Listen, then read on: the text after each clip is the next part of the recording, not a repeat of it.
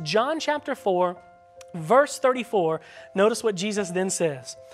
It says, Jesus said to them, my food is to do the will of him who sent me and to finish his work.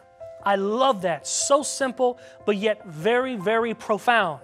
And that is the fact that Jesus, he made it clear. Yes, I've come to seek and save the lost. Yes, I've come to bring about the preaching of the kingdom of heaven. But right there summed up all in one. John 4:34, my food, my meat, my whole reality, my whole existence is to do the will of him that sent me. And to, and I love this, and to finish his work. I want to ask you, as Seventh-day Adventist Christians living in these last days, is our agenda any different than that of Jesus nearly 2,000 years ago?